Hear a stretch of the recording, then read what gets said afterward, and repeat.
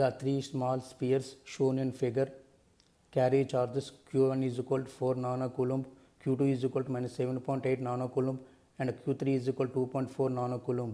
Find the net electric flux through each of the following closed surface shown in cross section in the figure: A S1, B S2, C S3, D S4, E S5.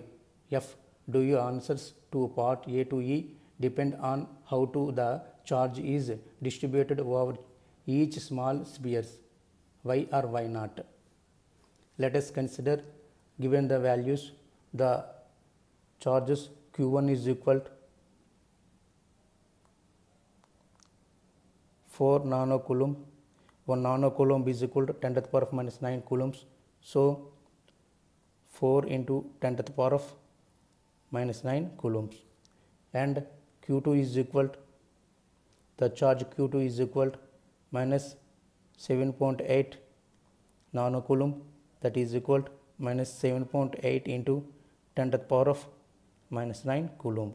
And the charge Q3 is equal to 2.4 nanocoulomb, that is equal to 2.4 into 10 to the power of minus 9 coulomb.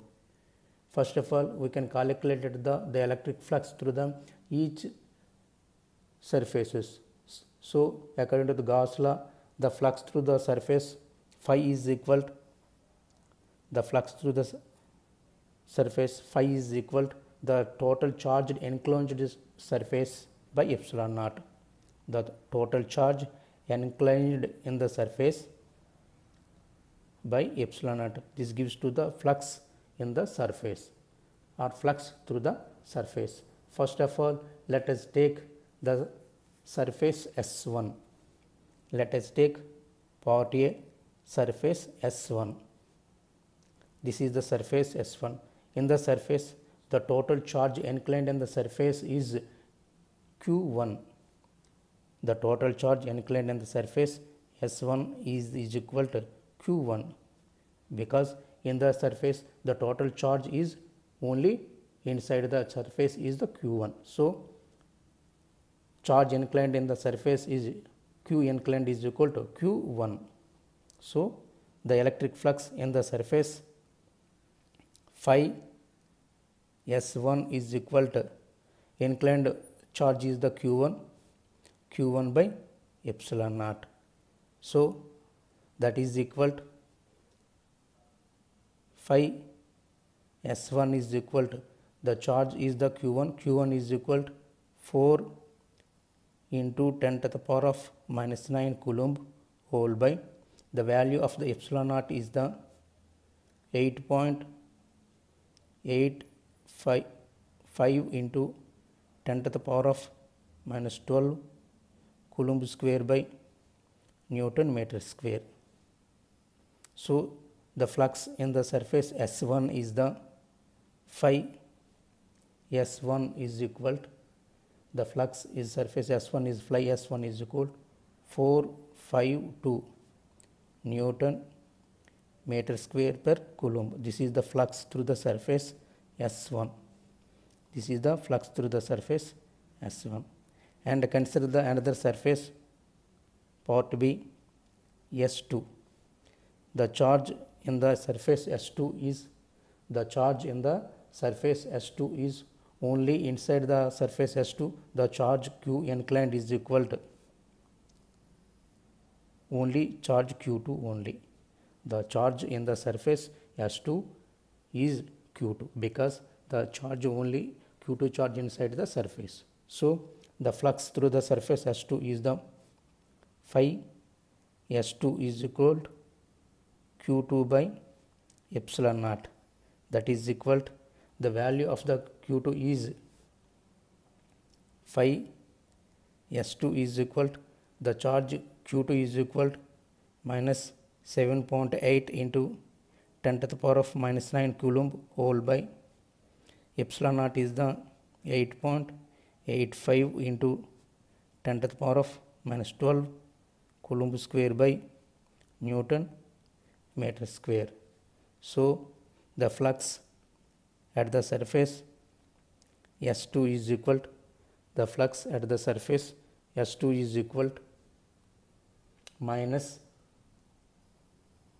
881 Newton meter square per coulomb. This is the flux through the surface S2. This is the flux through the surface S2. And consider the part B, part C. Consider the part C. The flux, the surface S2, we can calculate the surface S3. Part C is the flux through the surface S3. The surface S3, in the surface S3, the total charge in the surface S3 is the Q inclined. Q inclined is equal to the total charge inside the surface S3 is the Q1 plus Q2. Q1 plus Q2, where Q1 plus Q2 is the inside the surface of the S3. So the charge Q inclined is equal to Q1 plus Q2. So the flux through the surface S3 is the Fs3.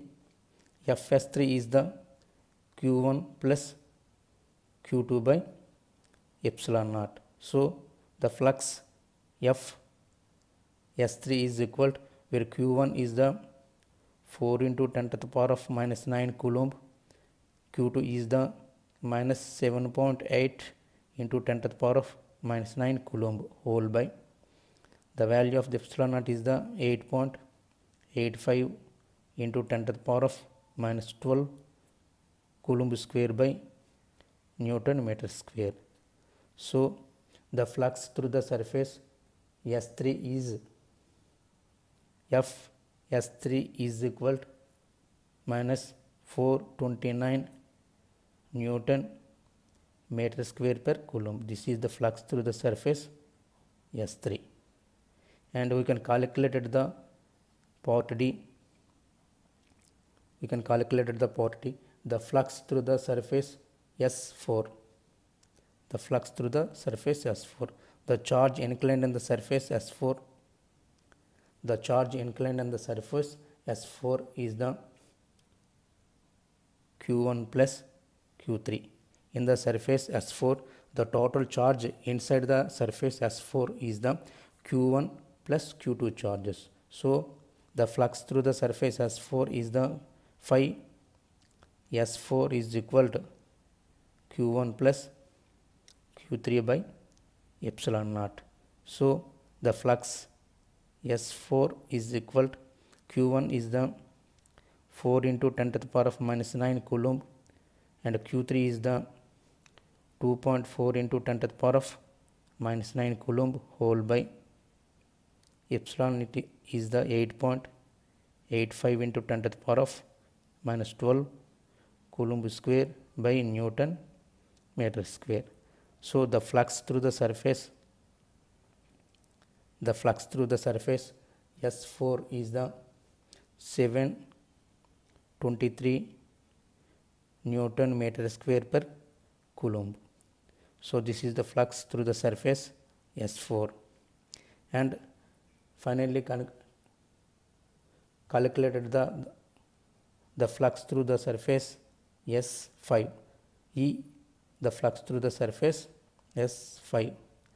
The charge inclined on the surface S5 is the inclined charge Q inclined is equal to, the three charges are inside the surface S5. So the charge inclined is equal to Q1 plus Q2 plus Q3. These three charges are inside the surface S5. So the flux through the surface S5 is phi S5 is equal to Q, the total charge in our inclined charge Q1 plus Q2 plus Q3 whole by epsilon naught.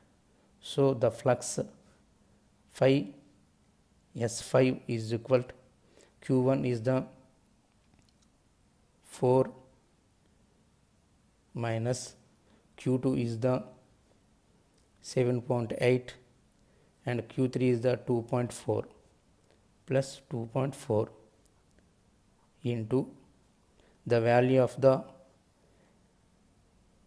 n coulomb is 10 to the power of minus 9 coulomb whole by value of the epsilon naught is the 8.85 into 10 to the power of minus 12 coulomb square by Newton meter square.